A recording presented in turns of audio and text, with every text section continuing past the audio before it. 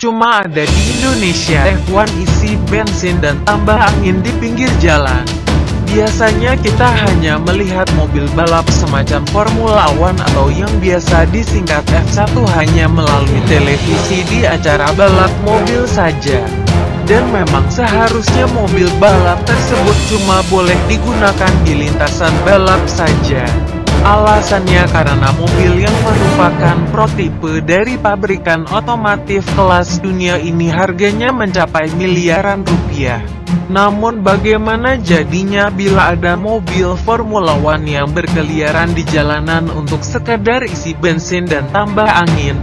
F1 baru-baru ini para pengguna sosial media sempat digegerkan dengan mobil Ferrari F1 yang tengah mengisi angin di salah satu tukang tambal ban di pinggiran jalan di Lombok, Nusa Tenggara Barat, NTB. Mobil bernomor polisi Dokter 9673 itu memang tampak mirip dengan mobil F1 sungguhan. Namun sebenarnya, mobil F1 tersebut merupakan replika dari Type Square Ferrari. Walaupun hanya tiruan, tetapi mobil ini sukses membuat banyak orang tercengang.